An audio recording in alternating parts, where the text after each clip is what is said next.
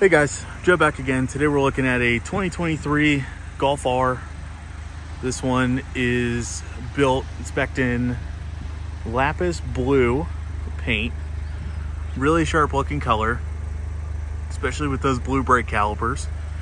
Obviously the Golf R has been one of the hardest cars to get so far. Very rare car. Really sharp look with that rear spoiler. Definitely a lot more aggressive than what a GTI would be. Obviously as a Mark 8, it's definitely a sharp car. You have the quad exit exhaust back here. Really good looking exhaust. You'll notice obviously because we have the summer sport tires on here, you have these little winglets just to protect from stuff hitting up as far as rocks and stuff. 315 horsepower, 295 foot-pounds of torque, give or take, could be vice versa. But figured I'd do a quick video of this. We just got it in at the dealership, so we'll take a look at it. Obviously these cars are some of the highest marked up cars still. You'll see the window sticker there. Lapis Blue metallic, Titan black leather. MSRP on these cars is right around the upper 40s. Okay, so let's take a look inside the Golf R here. Get a good idea of the car itself.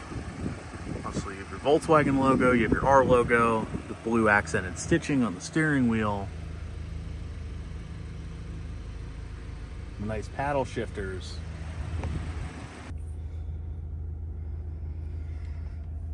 Really cool here on the R's.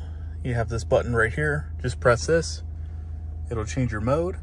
So whether you want race, custom, comfort, sport, etc. In race, you have two different modes. You have drift. You'll notice when you put it in drift or the Nürburgring mode, your RPMs will rise. Then on here, obviously you have your boost and you have your performance as well.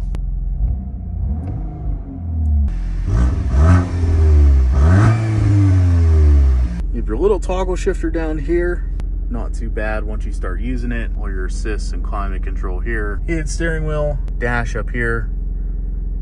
You know, some people either love it or hate it, but this is what Volkswagen has incorporated. You have everything here with all your haptic feedback for your audio and everything, temperatures. Not horrible, definitely different. You have everything for your cruise control there. Heated mirrors, Harman Kardon. This does have a sunroof.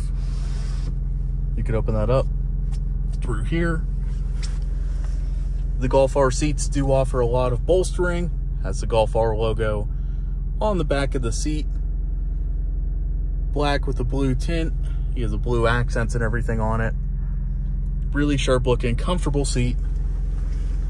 And then obviously you have the weird cup holder here, which I can never figure out how to close.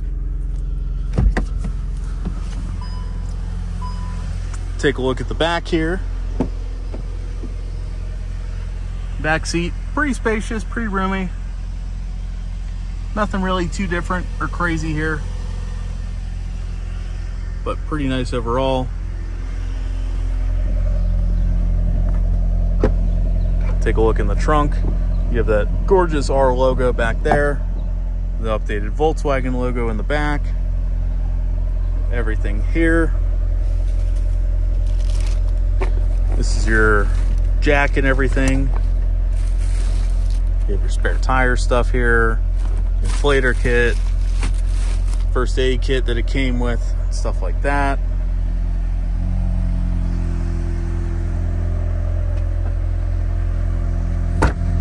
So we'll take a look here at the exhaust.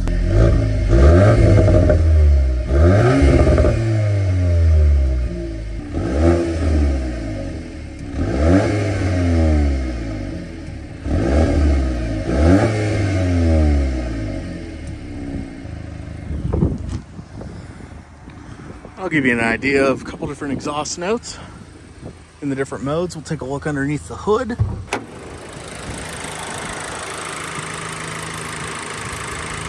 Taking a look underneath the hood here, your standard EA 888 engine. Nothing too different. Still got your big turbo back there.